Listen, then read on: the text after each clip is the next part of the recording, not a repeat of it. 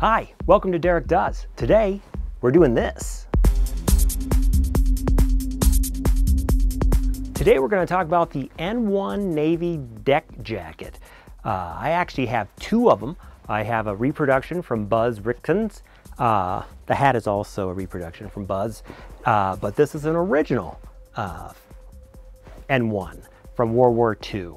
And I'll show you what to look for, just how great these jackets are. It's a fantastic jacket for the winter, and we're just going to kind of go into it, and I'm going to show you about the N1. If you've ever seen them and you're like, what is that jacket? It's an N1. If you like this sort of content, please subscribe. Again, Derek does a lot of vintage stuff. I do a lot of kind of guy stuff. I do industrial sewing. And then when it warms up, I'll be doing more moped stuff, and I'll probably show you my Bronco and everything too. But let's get into the N1 jacket. So this is the N1 jacket. It's called a deck jacket. These first came out in 1943 for the US Navy, of course, as a way to keep sailors warm, keep the wind from hitting you. But they didn't want, they wanted like a two-part system where you could have pants and the jacket, so you didn't have to wear like a big giant suit to keep yourself warm. The jackets are just like, they're almost perfect in the way they fit, in the way they keep you warm. They're not bulky. They look great. As just a non-military, they look fantastic just to wear. This is an original, and I'll show you. First, the fabric is what they call a jungle cloth, which is kind of like it's a heavy canvas, but it's not like a hard canvas. It's more of like a corduroy, only without the little bumps. The jacket is lined with alpaca, which is what I consider probably one of the warmest fibers you can get. The nice thing is not like a shearling jacket where you would have to kill the animal to get the fur. They actually just shave it, and then they make a pile, and then they can weave it into this. So it's a humane, I guess, jacket in a way, more so than shearling. But it has a short collar with a throat tab that you can put right there to make this really nice and tight. You have a zipper front, and then you also have buttons with a storm flap to really keep out that wind. And to really keep out the wind and the cold, you also have a waist strap that you can tighten up to get around you so that the wind can't get up here. Here's the original zipper. You can see it's a Talon. I think it's an M, was it an M42 or an M38? I'm not up on my zippers quite as much. This one's got an issue where the very bottom of it has a split, so I have to be careful or else that zipper will kind of come off, but it still zips up fine. You have two hand warmer pockets. I don't know if we can see here more in the light, so you can see. It's not like a pea coat where pea coats have a corduroy lining on the inside of the pocket, or they do up until about, what's that, 1963? 62, I think, is when they stopped doing that. That's a nice way to judge if you're in the Navy military jackets, which I'm not that much into it, but I've had a few. A pea coat, you'll look inside and it'll actually have a light colored corduroy inside the pocket. They also have a storm cuff on the inside, which is really nice, also to help keep that wind from coming up on your sleeve. Now these jackets are completely lined with, here, I'll take it down here, completely lined with alpaca. So it's not like a jacket where it's just lined here. You know, like a lot of jackets, they would just have a lining here, and then the sleeves would be like a quilted. These actually have alpaca through the whole thing. Now the size tag you can see is actually says U.S. or says just Navy Department contract with the contract number and the size of a 42. You can see this even has some wear here. It has just the right amount of dirt and grime on it, I think, to make it just look fantastic. Here, let me put it back on the hanger and I'll show you the back. So there you can see the back's real plain.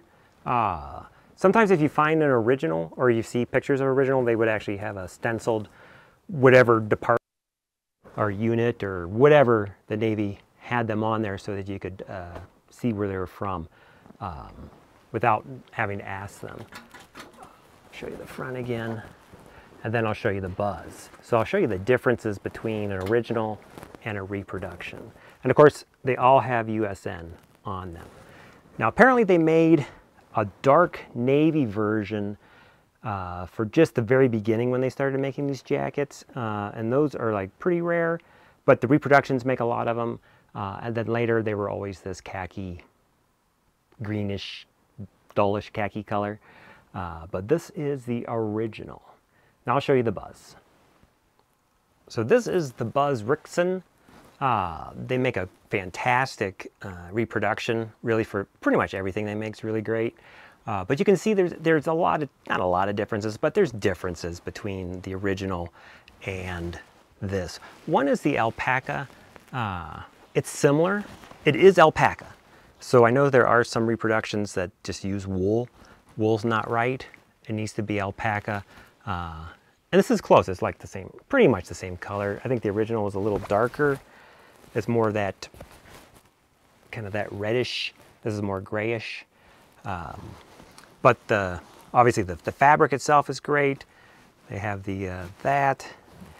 They've got this, but then it also has, there, we'll open that up. You can see it's got the Buzz tag on it to show it's a Buzz.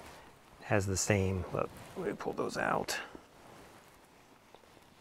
It's got the storm flap on the inside, and I'm sure the wool material for those are exactly what it should be.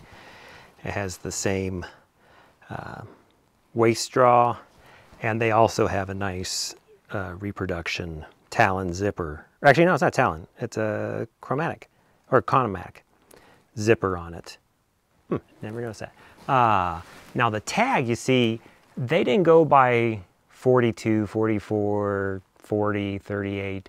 They just go by size as like extra large, large. When I first bought this, I bought this on Rakuten, is that what it's called? It's the Japanese site where you can buy stuff and then they can ship it. I bought a large and they sent it to me from Japan. It was a little too small. So I bought then an extra large. Now, see, that's the trouble when you buy from Japan. You have to pay shipping and everything, and it takes forever. But eventually it did come, and the extra large fit more like a 44, and a large is more like a 42 in that range. I was able then to throw that large up on eBay and sell it. So I got like all my money back, and then you get points when you buy stuff from Rakuten. And I can never say it correctly. And I got actually enough points by buying both these jackets to get the free hat. So I got the Navy hat that matches that. So as you can see, the original fits me great. And I love just the wear on it, because I like clothes that have a bit of wear and tear to them. But this is the Buzz, and then that's the original. Pull that around. Now there's a lot of manufacturers that reproduce these. Yeah, let's get that up there. Obviously Buzz, but Buzz is kind of expensive now. I think when I bought this one, it was, I don't know, I want to say like close to 300, maybe a little less. But now I think they're like 500. They've really gone up. I don't know, it's just how it is, I guess. So in a nutshell, that is the N1 deck jacket from the US Navy. They use this jacket from 43, I've read, all the way up until the 60s, basically. when the A2 came out. Not the A2 flight jacket, but the A2 deck jacket. Back in the day, you could go to an Army surplus store and actually just pick up stuff like this, and you can wear it. It was like amazing, but of course today you can't do that. You have to go to eBay or estate sales or something like that to find this stuff because you just can't find it anymore. But again, this is the original. This is the Buzz.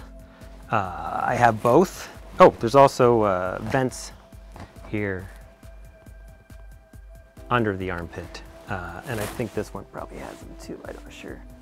Yeah, they're the same. So that if you do get that burst of wind, it pushes it out. This is the N1 jacket. Again, if you like this sort of content, please subscribe, comment. Again, I'm gonna have a lot of stuff like this I'm just gonna go through kind of my stuff that I have or have had and kind of show you, because I've been doing this for a while and I've actually picked up a lot of stuff over the years that may be of interest to you. Maybe it is, because if you're watching, if you got this far, you're still interested. So I'm going to see you next time before I lose my voice. I'll see you next time, and I'll have something else for you really cool. So I'll see you then.